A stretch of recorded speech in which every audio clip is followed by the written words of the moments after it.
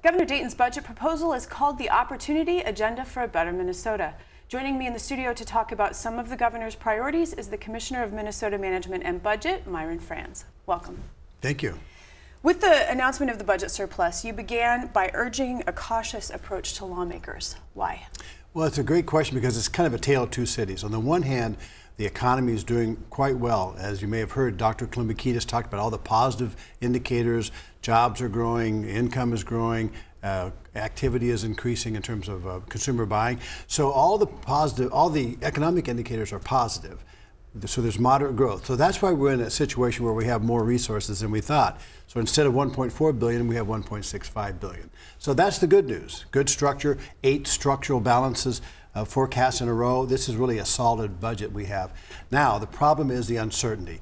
I don't think I've ever heard such uncertainty concerns raised by Dr. Loehrke and the Council of Economic Advisors that meet before we give out the forecast. So there's these concerns about, the federal government in terms of whether there's going to be a tax bill or an infrastructure package or the Affordable Care Act. We heard something about that today, and also federal regulations, trade issues. So there are a lot of uncertainties. So you take the fact we have more resources, which is good, and we're in a good situation, but what do we do going forward? How much caution do we need to have?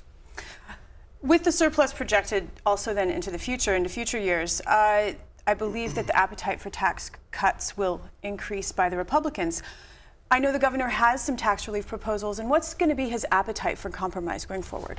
Well, the governor's always talked about being willing to compromise, but in this particular case, the governor's proposed about $300 million worth of tax cuts and tax spending, local aid to cities and counties, and tax cuts, about $200 million in tax cuts, about $100 million in local aid. But remember, we were in this exact spot about in 1999 and 2000. We had surpluses.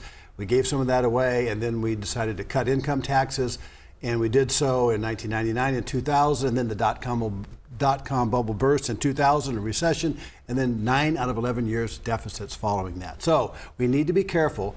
Tax cuts need to be targeted, both in terms of size, so that it doesn't bust the budget in the future, and who's going to benefit. In the governor's proposal, it's really about 450,000 families would benefit. The child and dependent care credit would go up, and also working family credits would go up. So it's really targeted for those people we think need it the most.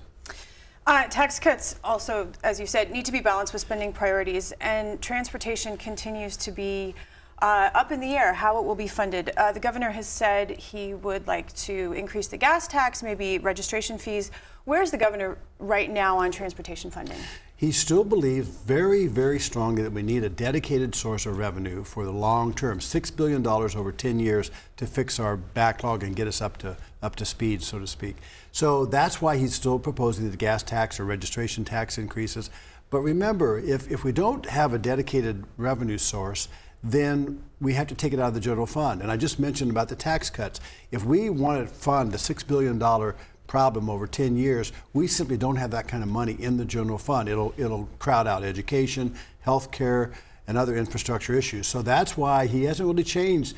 And even though a lot of people don't think we need it at this point, there's just no other way, no other proposal to come up with new dedicated revenues just for our transportation and infrastructure. It's really important we do it soon. We've let it go by a couple of years now. Yes, and in terms of improving water quality, this has been something the governor's really been passionate about. This is the year of water action. What does he propose to continue to enhance water quality in the state of Minnesota? Well, the primary area has been in his bonding bill. He has over almost $200 million worth of bonding projects that would help small cities with their water treatment plants. It would help a lot of the infrastructure around the state. So his goal is to try to make sure that the water quality get distributed around the state in an equal way, which is really important to do because the rural areas have water quality issues, and so does the Twin Cities. So I think the key is infrastructure and building things that will help in the future maintain the water quality. But also in his tax bill, he has some money to help pay for farmers who put money to put acres aside for buffer areas. So he wants to be able to support that as well. So it's really across the board and across the state. Let's move to the healthcare landscape, which is uncertain based on federal policy.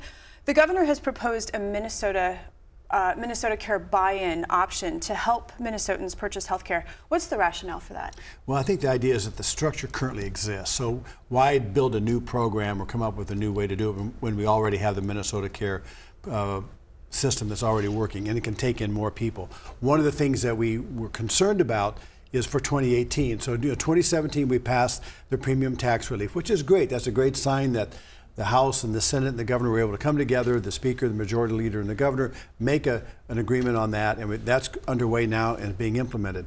But the idea of the 2018 market, there's some ideas about reinsurance in the market and doing some things along those lines, but clearly one of the opportunities is to take a mechanism, a system we already have, Minnesota Care, and then just allow more people to participate in that is something I think we could do in this time frame. Is this going to be an expensive proposal?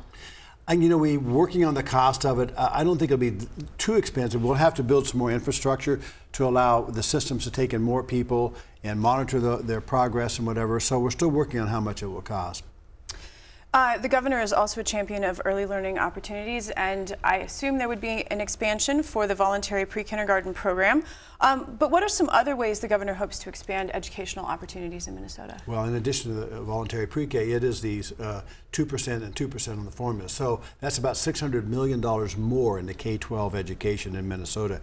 If you couple that with what he's already done over the last 6 years, that'll be over $2 billion in additional funding he's put in K-12, along with the legislature. So that's a key component. But also the University of Minnesota and Minnesota State University and colleges.